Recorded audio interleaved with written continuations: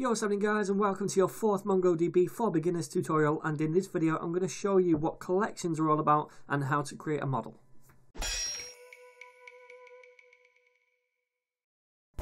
Okay, so we already know how we can have multiple database instances running in MongoDB, and in each database we can have multiple collections to store our data in. So for example, we could have one project which has a database, and in that database we can store a collection of Mario characters and a collection of Donkey Kong characters. And we could have another database for a different project, and in that we could store a collection of currencies on a collection of flags. Okay, so each logical set of data that we're storing would be represented by a single collection within a given database, right? So we wouldn't store a Mario character in the Donkey Kong characters collection. Doesn't make sense. So a single collection can contain multiple different records. For example, we have these two collections here, Mario characters and Donkey Kong characters. And in this collection, the Mario characters, we have different records. We've got two different records here, one that has a name of Mario and one that has a name of Yoshi.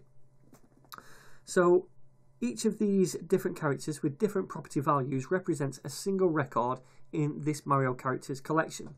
Make sense, yeah? So we say the model for this collection is called Mario character, and only records based on the Mario character model are going to be stored in this collection. We're not going to store a record based on a Donkey Kong model in this Mario characters collection. That doesn't make sense. Another important thing to remember about models is that they have what's known as a schema. So if we look at one of these records, they follow a particular pattern. They have a name and a weight, and the name expects a string and the weight expects a number. So this is what's known as the schema of this model. The schema tells the model, hey, I expect these properties which should be of this type. So every model has a particular schema unique to that model. So we have our database representing our project. In the database we have the different collections, and each one is based on a particular model.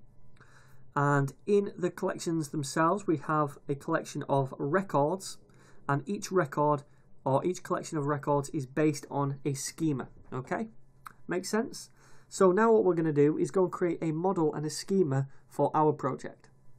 So this is where we got up to in the last tutorial. We connected to MongoDB, and specifically we connected to this database instance. Alright, so now what we want to do is create a new model for Mario characters, for example, and create a schema for each of the records based on this model to be based on, if you like.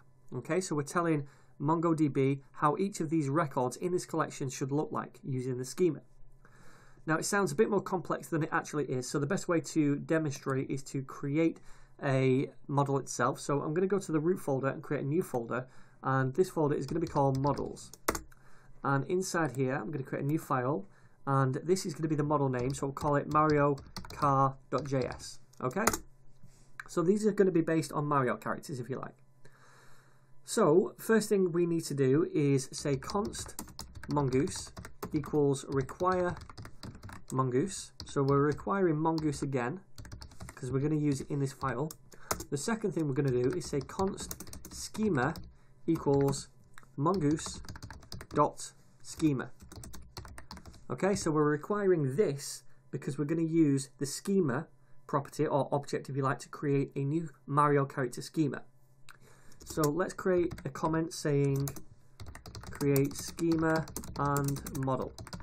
Alright, so we'll create the schema first of all. We'll say const Mario car schema, and we'll set that equal to a new schema, which is this thing right here, remember? Okay, so that's why we required this thing here.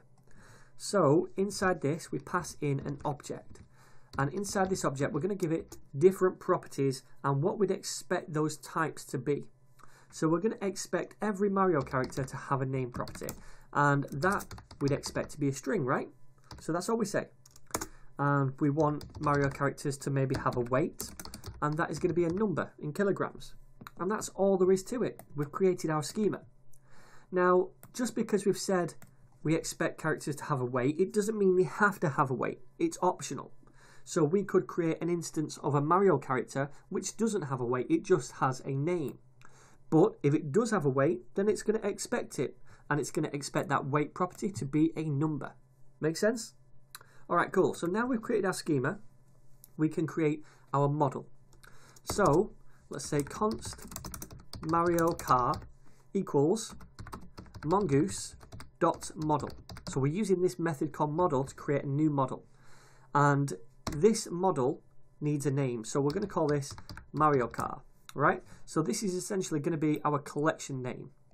So that is the name of the model. And then we're going to base this model on a particular schema. This schema right here. So let's copy this dude and paste it in here. So what this is telling Mongoose is, hey look, every time this coder or whatever creates a new Mario character, okay, we're going to create it in this collection. This is going to be the model, and we're going to base it on this schema. Make sense? Okay, one more thing I want to do is say module.exports, and I'm going to set that equal to Mario Kart. So we're exporting this now so we can use it in other files in this project. So now what we've done is created a schema and a model based on that schema. So in future tutorials, what we're going to be doing is something like this. We're going to be saying something like var my character equals new Mario character, right? And then pass it through some different properties which match up to these things right here. So we can do this because we've created this model and this schema.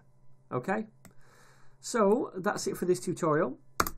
In the next one, I'm going to introduce you to Mocha because we're going to set up a test environment where we can test saving, reading, deleting, updating to the MongoDB database.